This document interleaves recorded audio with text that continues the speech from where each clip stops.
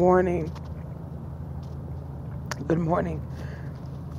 We need to repent to God before it's too late. I was reading Jeremiah chapter 7, and I got stuck there for the last week and a half. And the Lord told Jeremiah to tell the people,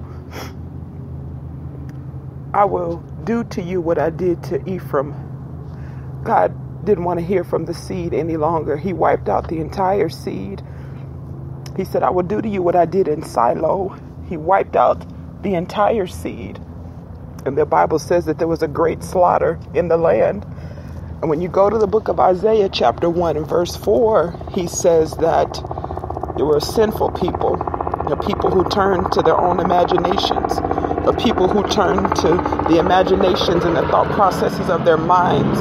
And these are how we got so many different religions on the earth, because people turn to their own vain imaginations, into their own thought processes, into their own, I'm going to think positively, and I'm going to speak positive, and I'm going to send positive vibrations and positive love their way.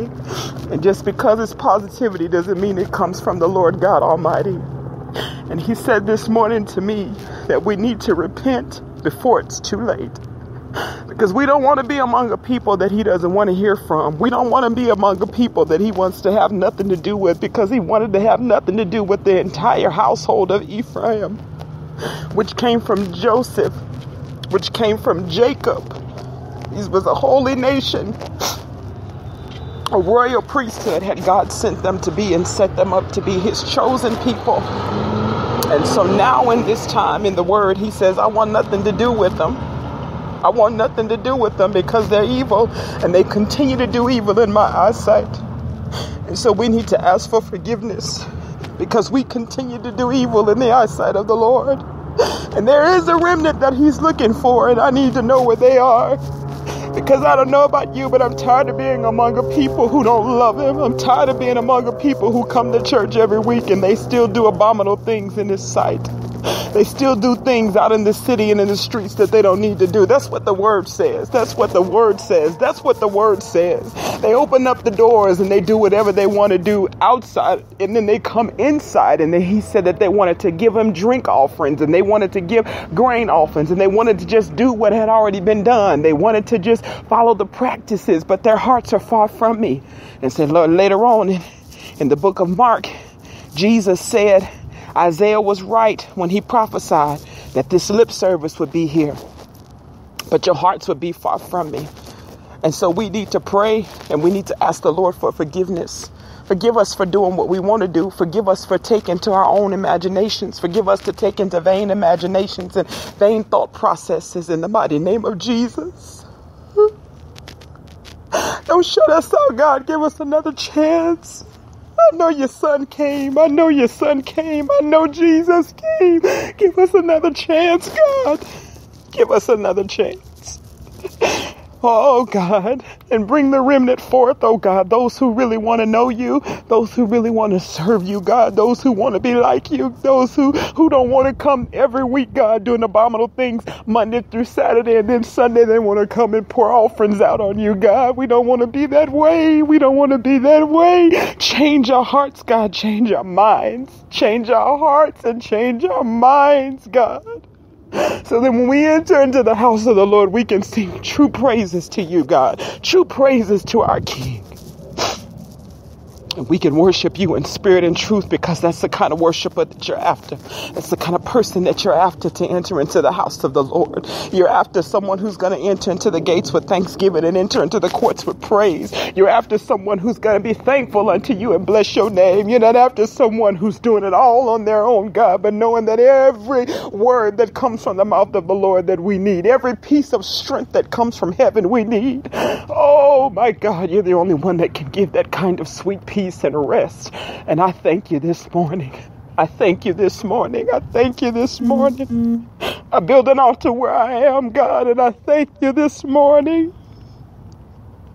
Let the words of my mouth and the meditation of my heart be acceptable in your sight, my God, my strength, my Redeemer. Oh God, forgive us. Give us another chance.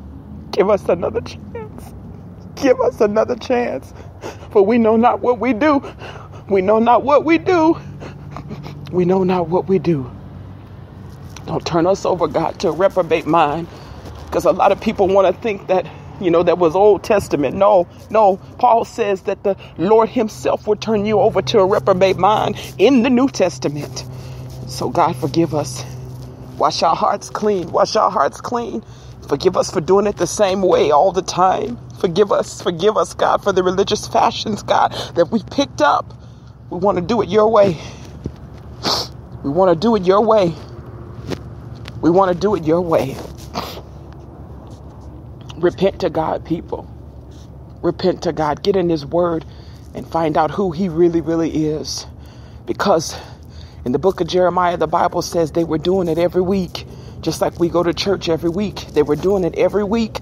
But there was a remnant who knew him. And there were a whole bunch of people who knew him not. A whole bunch of people go to church.